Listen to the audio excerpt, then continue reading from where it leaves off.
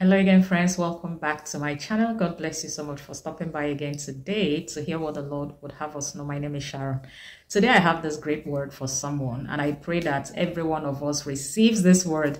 Yes, the Lord would have me tell his children that as he prepares you for the new year, yes, the Lord is already advancing into the new year. Some of us are just in this month excited about the season, but the Lord has begun to make plans for his people in the new year already. Yes, and you are one of them. I receive it for myself as well. I pray today that this word helps us to understand that your Father cares. Yes, he says from his word. Let me read it to us just so we know. It says in the book of Matthew 28 verse 2, there was a violent earthquake, for an angel of the Lord came down from heaven and going to the tomb, rolled back the stone and sat on it. Yes, the Lord would have me let us know that this is that season where he's rolling away the things that didn't serve his purpose in your life all through this year and giving you a brand new start in the new year.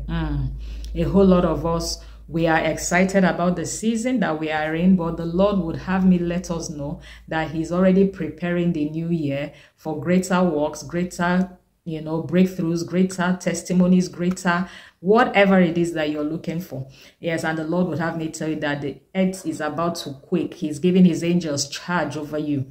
Yes, he's giving his angels charge over you to help you through whatever that stone has been that stood in your way all of these months in this year.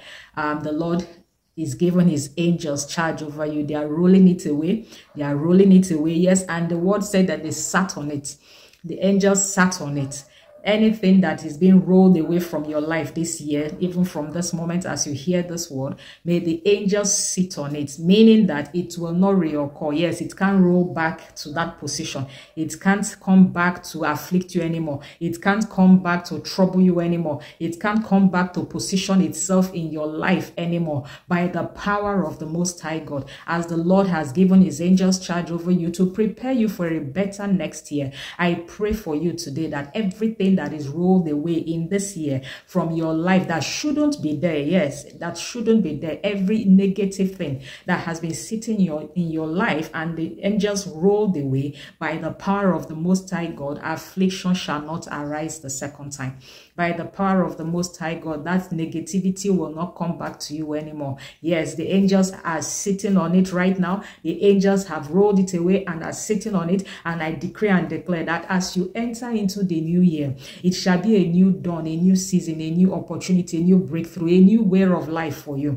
All of the enemies you saw this year, all of the troubles you saw this year, all of those things that bedeviled you and your family this year, they will not find their way with you into the next year. Yes, somebody somewhere right now is still excited about December. Your January, your next year is already settled in Christ. This is the Lord's intention for his people, and he says to bring you this word just so you know.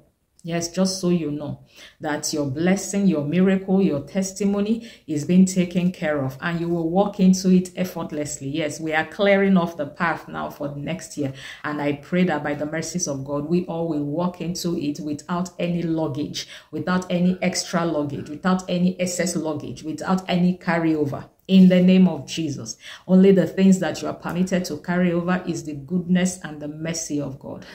Yes, that is your word, dear friend, and I pray that it meets you well.